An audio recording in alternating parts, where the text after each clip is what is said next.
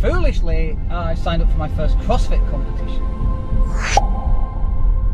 Hey, it's Dan. So yes, I signed up for my first CrossFit competition 2 years into my CrossFit journey. I turn 52 next month, and at the end of next month is the competition, and it's for European Championships, which sounds really cool and really amazing, and I'm sure it is, but don't let that sounding really cool like make you think that it's big, something bigger than it is. I'm in the novice section, which basically means that I can do all the basic stuff, not, you know, anything fancy, and the weights I can do as well. I just wanted to go in, get the experience, get the nerves out of the way, obviously, because obviously the nerves, when you do anything first, is challenging, and then you're in a competition, so that's challenging. And then if you're going to mess something up, what a better way of messing something up than doing it in front of, I don't know, a couple of thousand people. So if you're going to mess it up, then you might as well mess it up properly.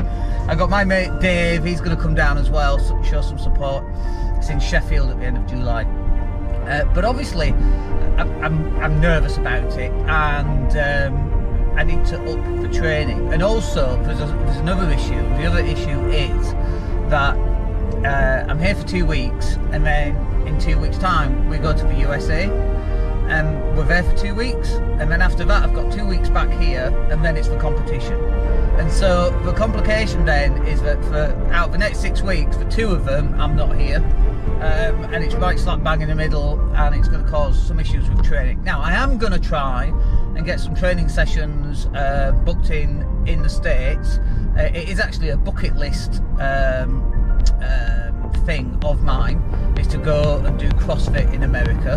Not a competition, just a normal CrossFit session. So that's fine, that's doable, and not cheap though. Good grief, for drop-in sessions like $40. That's a lot of money. In England it's like 10 quid. $40 is what, 32 quid or so, something like that, depending on the exchange rate. So it's not cheap, but I figured I need to actually go in and get some practice in place, otherwise that's going to be even more challenging than it's currently going to be. So it should be quite interesting. Anyway, we are at CrossFit here this morning in Spain, and as you may be able to tell, we did a really good workout there. Now I'm actually recording this on a Hover X1, a new drone which is supposed to follow you around. And it's not bad actually, to say it's all kind of brand new and we're testing everything.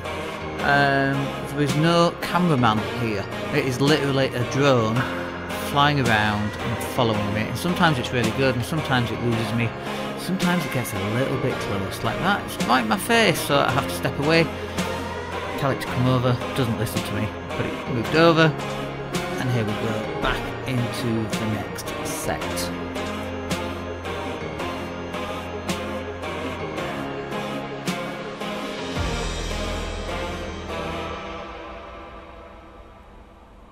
And this next set is just 35 kilogram.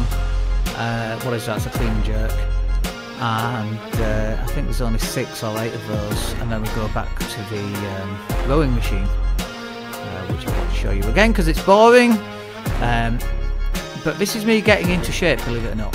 And honestly, if you've never done a 35 kilogram clean and jerk, it's not the easiest. It's challenging. It's a lot of weight over a long period of time. Not too long, but long enough, you know. And then I wanted to test it on a rope climb to see if it would actually follow me up the rope, and it did, which is pretty cool. I'm very pleased with myself there. And then we passed it over to my daughter, who's 9. I wanted to get her to test to see if she could make it work, and very impressed with it following her around, obviously. And then of course, what do all 9-year-old girls do when they get an automatic drone following them around? When testing it, they go and do a little dance, because that's just what they do.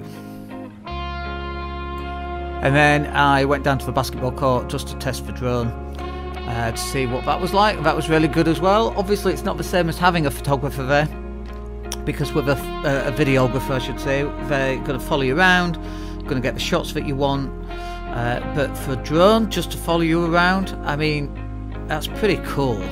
I know you don't get to see the shot going in, and and things like that. But I mean, that's just such a cool toy to be able to use, and we're going to use that a lot more in a lot more of our videos. So if you like that, then please remember to subscribe.